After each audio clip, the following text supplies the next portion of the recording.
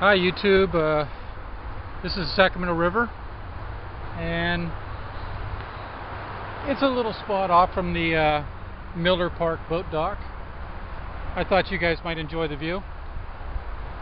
It's kind of dirty actually, but it's as close to nature as you can get. You go to a park that's crowded, or you go around a river that's crowded. Welcome to the city.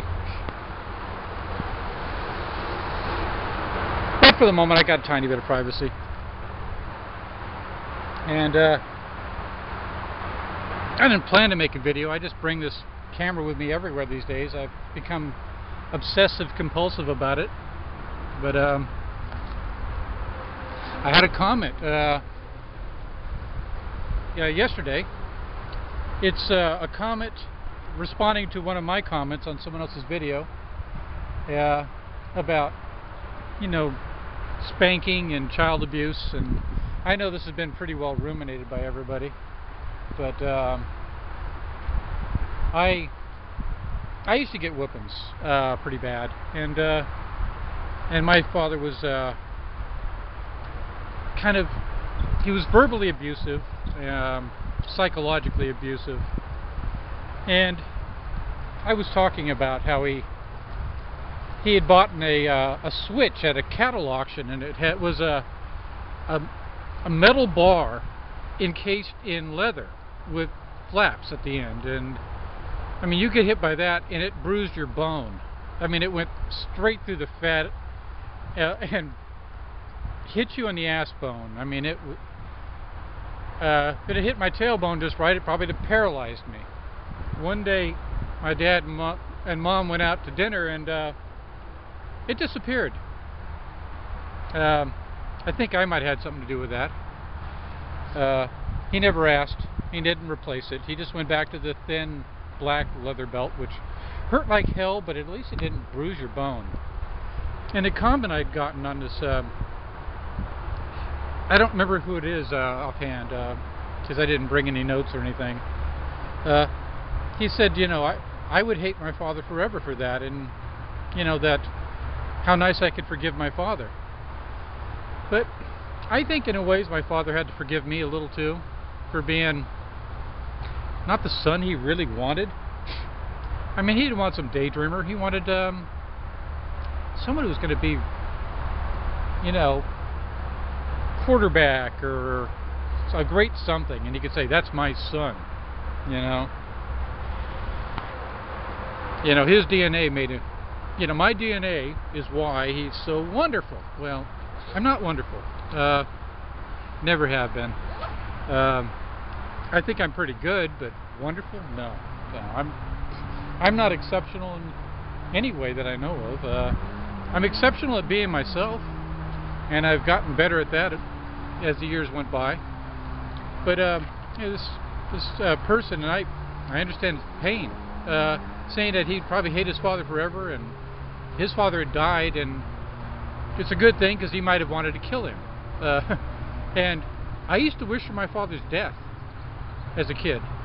I would sit looking out the window, just watching for his car coming in, praying for him to get into a car accident and die, so my mom could marry somebody else and get a new father. And of course that was ignoring all the good times we had, because it wasn't all bad. And the thing is, my father is like in his mid-70s. He's had cancer surgery. He's on his third wife, and I think she's wonderful. And life has kicked his ass. It's kicked my ass too. It kicks everybody's ass. That's the price of playing the game of life, I guess. We talked. We bared our hearts to each other. And this has been a decade or more. But you know, we were truthful with each other. Two people who've dropped all acts and have learned to be comfortable with just being who you are. Both of us. So, you know, we shared with each other, and I told him, you know, that I asked him for forgiveness, and he said, I don't have to I don't need forgiveness for anything. I'm a great person, and he's proud of me. This is what he's said in the last decade. And I told him I wanted to apologize for the fact that I used to hate him, and I don't hate him anymore. And I'm ashamed that I ever did. That I didn't tell him I used to wish for his death, though. That would have been too much. But he told me that he hated himself, and that his father had beat him and was verbally abusive, and he knew he was acting out the role of his own father. And I've seen that happen to me a few times, with my nephews, where I get exasperated and the worst possible things I could say almost make it to the tongue, and I stop myself because I'm not interested in damaging anybody.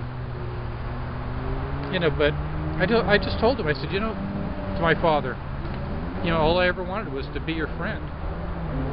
And we never had to talk about it again. We have, of course, revisited the past many times, but we don't have to anymore. And, speaking as an atheist, there's nothing wrong with forgiveness. It feels good to let go of things that you carry around. Negative emotions, resentments, hurts.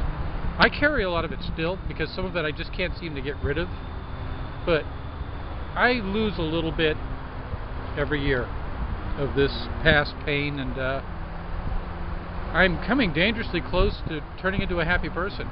And I don't know, I just wanted to explain it. I guess when I get home, if this video isn't too crappy, I'll look up that comment again and and reference it. Maybe even send this to the guy, because it was hard letting go of hate. I've talked to my sister about this, and we're both deeply ashamed of the fact that we hated our parents. And there were times, yes, I hated my mother too at times, and my mother is wonderful. She's just not perfect. And I just don't have room in my life for old baggage, old dead feelings. None of us are the people we used to be. You want to interpret that in a religious light, go ahead, but I think it's just it's necessary to keep, if you're going to go on living and accepting your own self. You have to forgive yourself. For my motto here on YouTube is to be artfully artless. I'm not even trying. Because I got a little OCD. I'll fuss to make sure I got my penmanship right and all, and I've been teaching myself to throw it down. You can always fix something later, usually. But I'm rambling. Sorry. I was talking about my father, and it's kind of, I don't know, I don't feel comfortable